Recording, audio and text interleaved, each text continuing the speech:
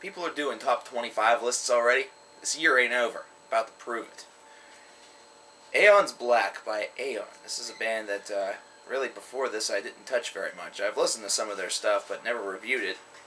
And, well, this is an album that's definitely gotten a lot of attention over the past, I would say, a couple of weeks. So, it's definitely time for CKN to touch it. Interesting story about this band. You know the reason why these guys have anti-Christian lyrics? Well, apparently one of the members had a bad run-in with a bunch of Jehovah's Witnesses back whenever he was a kid.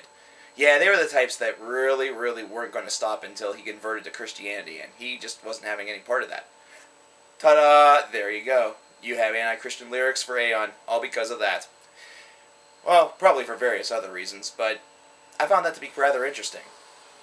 The interesting part about this band also is in their songwriting. Their songwriting is very interesting for a death metal band that has some brutal characteristics and, of course, the anti-Christian message. This is a band that has definitely a lot of facets and a lot of talents, and there are some that I think that they should showcase a little bit more, but hey, who am I to say? The one thing about this album is that it is exceptionally direct. They have a lot of moments where you can definitely hear the caveman grunting, the growling, and all the staples that you've probably recognized from these guys if you've been a long-time fan. 15 tracks is actually a little long for a death metal album. It's something that you're not 100% akin to. But you notice whenever you look at the song lengths that there are a lot of small little interludes, almost like it's trying to add a little bit of a bridging point between elements of a story or something like that. And this is actually where their strengths really are exposed.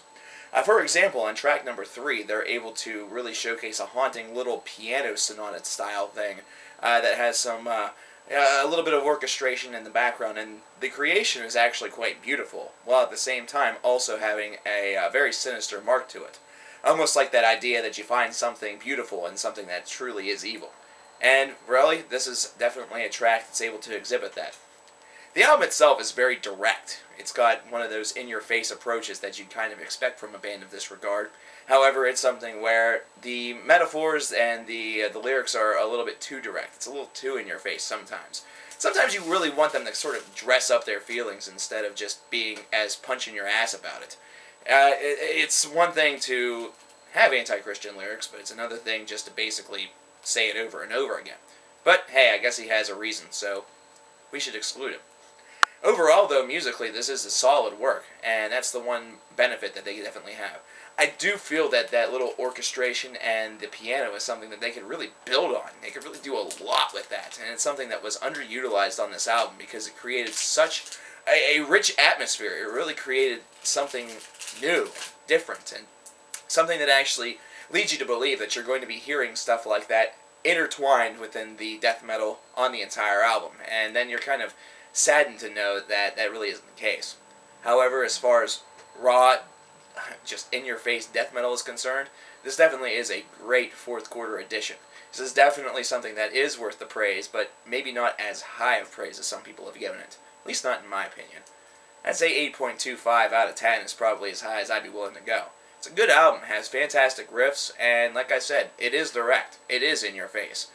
However, I do think that there are some things that are a little underutilized, and I also feel that the flow of this sometimes does get interrupted by these tiny little parts just as easily as it seems like it's a breath of fresh air. So, all in all, this is an album that has many strengths, but there's small little weaknesses. That's what's keeping me from perhaps enjoying it as much as other people have. What do you guys think? Let me know in the comments.